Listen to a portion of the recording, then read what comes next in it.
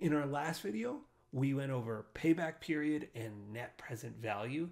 In this video, we're going to discuss the third concept of this unit. I thought it was on a highlighter here. And the third concept is the internal rate of return, often abbreviated as IRR.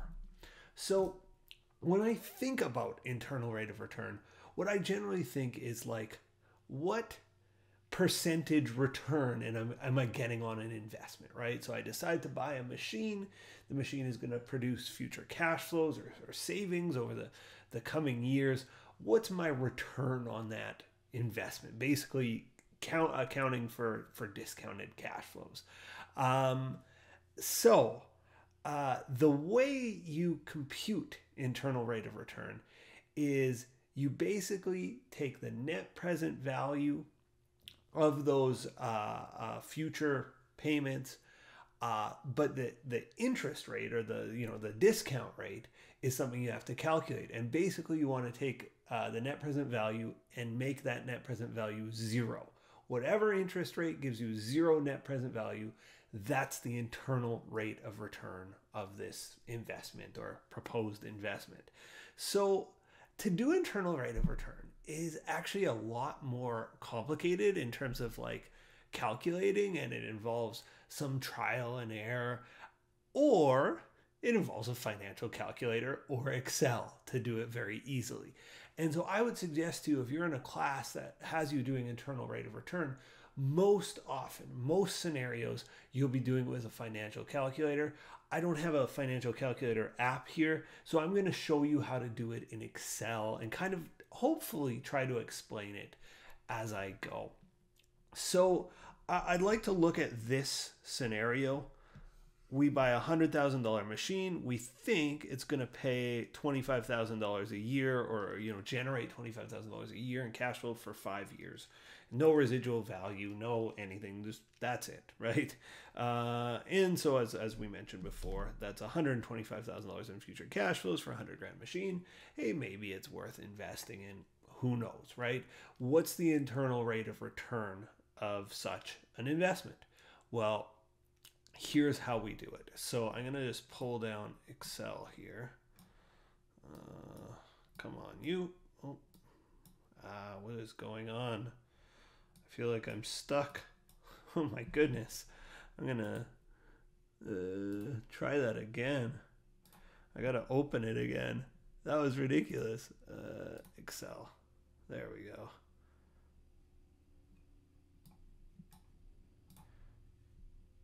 Okay, blank workbook. So we have this $100,000 investment, negative 100,000. That's our initial investment.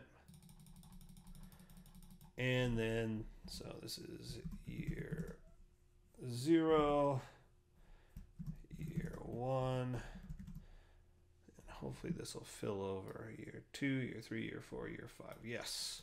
So year 1, the thing's going to generate $25,000 in positive cash flow. Year 2, $25,000 in positive cash flow. Year 3, year 4, year 5. So remember how net present value works. We take the present value of all of these 25,000s and apply it against the present value of this 100,000 negative, but the present value of that is of course just 100,000. So we're basically deducting the 100,000 from the present value of those future payments. Now the dilemma is we don't know our discount rate, right? That's what we're computing. We want the discount rate here to be whatever number makes that present value 0.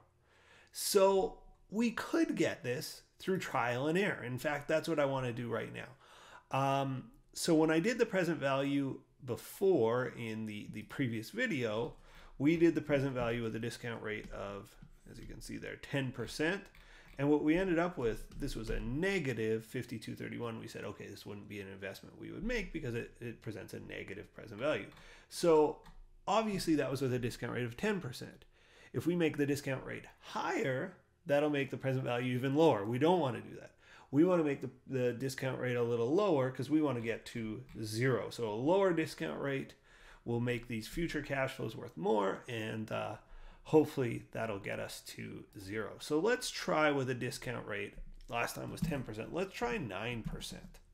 And again, this is trial and error. I'll show you a quicker, easier way to do it, but I just kind of want to demonstrate what's going on here. Okay, so actually let me do this in an Excel way.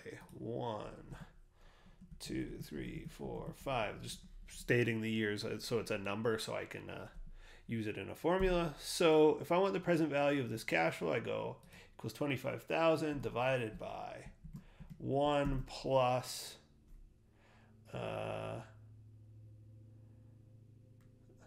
the percentage raised to the power of, and to raise the power of, you just hit shift 6, you get one of those little hats, that number. And I'm going to lock in that percentage, F4. Oops. I didn't lock in the percentage. To lock in, you just put dollar signs in front. Okay, so the present value of $25,000 discounted at 9% is 22, and I can fill that formula over, and you can see those numbers. So, adding that all up, oops, equals sum. Adding all those numbers up, I get 97,241. A difference of 100,000 minus 97,241. I'm still at negative 2759. Remember, I will know my internal rate of return when this equals 0. The present value equals 0, but it's 2759, not right. So let's try another one. Okay, so 9% didn't work. Let's try 8%. Oh, I'm getting close. You can see the present value now. I did this all with formulas because I want it to all work. That's why I did it in Excel, make my life a little easier. I'm at negative 182. Let's go to 7%. 7%, I'm at positive 2505. So clearly I'm between 7 and 8%. I'm 7 point something percent. Let's try 7.5%. Okay, got to be a little higher. Oops, let me give some more decimals.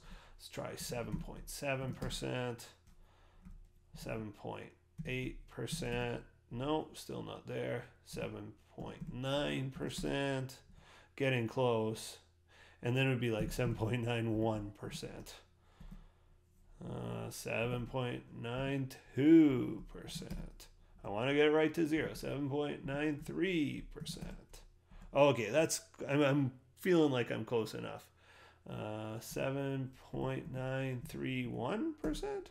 Okay, there's a 0. Beautiful. 7.931%. That is my discount rate. That is my internal rate of return. My discount rate that sets the net present value to 0 of these future cash flows deducted from the initial investment. 7.931% is my internal rate of return. Oh my God, what a pain that was. And can you imagine doing this by hand? Never going to happen. Just never going to happen. What a ridiculous pain that would be. So, how are we going to do this then? Well, thankfully, your calculator, you can solve for interest rates with a financial calculator, and even easier in Excel. So let's just delete all this stuff. Delete. I'm going to delete this, and I don't even need that row. So all I have to do is lay out my cash flows, and I go equals IRR bracket. And then you just go, you highlight with your cash flows. There's my cash flows. Close the bracket, you hit enter. You can see it's 8%, but it's 7.931. Well, it's really 9308, but 7.931%. There is my internal rate of return. I know this was a 9-minute video. Maybe I could have done it in 5 seconds and said just equals IRR bracket, but I just kind of wanted to show you how the internal rate of return was calculated, what the computer was doing behind the scenes. I'm not sure how algorithmically they do it. I don't think they do trial and error like I did. I'm sure there's a more sophisticated, better way to solve it, but that's basically what's happening, right? We got the correct answer through that trial and error method, but it's a lot easier just to use a financial calculator, or even easier, I think, in Excel, just to lay out your cash flows and go equals IRR bracket, and then, you know, the list of cash flows. So hope this was helpful for you in understanding internal rate of return.